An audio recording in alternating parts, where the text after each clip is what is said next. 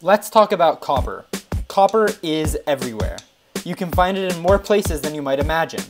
Parts of your phone, pipes in your home, and pennies are all made out of copper. The copper cycle is a set of reactions that demonstrate how copper can transfer between different states of matter and still return to a solid. In this experiment, our objective is to observe these states. Let's begin. We started by pouring nitric acid on our 0.53 gram solid copper wire.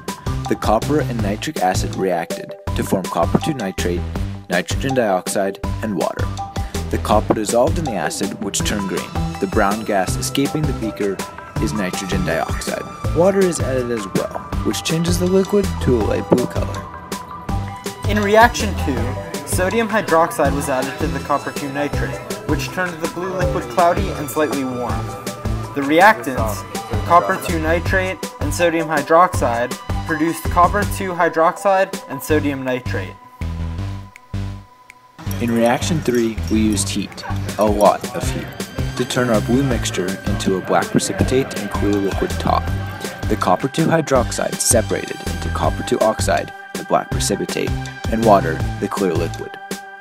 Next, the water is separated from the copper-2 oxide precipitate. The copper-2 oxide is combined with sulfuric acid, forming copper-2 sulfate and water.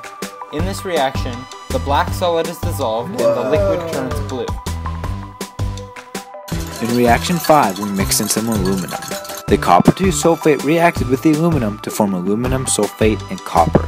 In a second reaction, the aluminum is exposed to sulfuric acid, causing the formation of hydrogen and aluminum sulfate. The mixture is decanted until most of the water and copper have been separated. Any excess water is evaporated when the precipitate is heated from the steam underneath. In the end, we are left with our solid copper.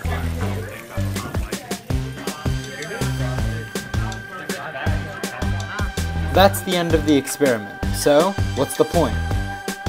The point of this experiment is to show that in the copper cycle, copper can transition through many states and end with the same amount of solid copper it began with. Let's check out our results. Our copper sample had an initial mass of 0.53 grams. By the end, we only had 0.2 grams remaining. What happened? Well, when we did the math, we found that we had a 37.74% copper yield, so the rest of the copper went somewhere else. One potential source of error is lost copper during decantation. A second is that if the aluminum was not stirred long enough, not all copper precipitate may have formed. In both instances, there would be less solid copper remaining at the end of the experiment. Well, that's our video for today. Thanks for watching.